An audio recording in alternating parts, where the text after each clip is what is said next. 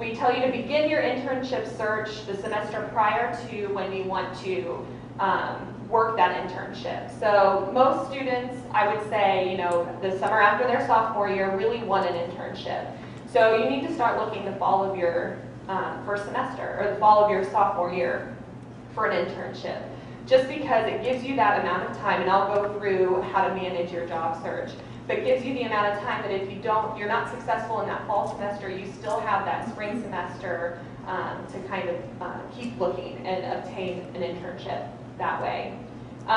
Again, we recommend you to have at least 3 internships during your college career. Now, I'm sure some of you are sitting there saying, oh no, I don't even have one yet, and I'm a senior, or I don't even have one yet, and I'm a junior. It's totally fine. This is just a recommendation, but I think that if you are at that point, you should seriously start looking and at least have one internship by the time you graduate. It's very important.